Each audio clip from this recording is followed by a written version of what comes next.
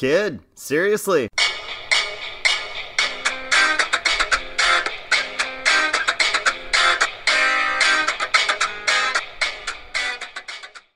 Speaking of things that are going to try to get as much money as they possibly can get before they, I guess, swim to the surface? I can't come up with a good fucking analogy to finish this off. It's the fucking DCEU, which I love so much. Tell us about Aquaman, Luke. Well, I can't even think straight. I want you to tell me about Aquaman, because the third trailer came out, which is what we're kind of discussing, but you missed out on the discussion. That was the one episode you missed, where Mark and I went through the almost 5-minute Aquaman trailer, and this is a shorter trailer, the final trailer, but it is, the other trailer was basically 2 long scenes that we got to see all of, where this is a more traditional trailer that's showing us a lot of the movie.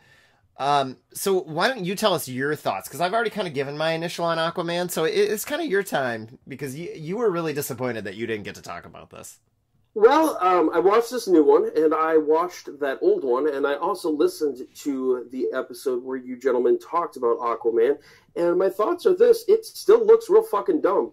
The coloring is bad, nothing looks like it matches. It's almost like Snyder filmed the movie and then realized it was too dark, and so somebody went in and turned that old contrast button on the TV. It doesn't look fucking real at all. It looks like James Cameron had indigestion eating a bowl of Fruity Pebbles. It looks like the kid in art class who tries to do every single thing he was taught all in one painting and just mishmashes it all together. It has no semblance of cohesion. It looks like James Wan's major influence was Peter Jackson, but not films like Lord of the Rings or even those Hobbit movies or even King Kong, but that new movie, Mortal Engines. Mara's hair looks like it took the red paint can on Microsoft Paint, clicked on it on the reddest red you could find, and then just hope for the best. Can I be honest?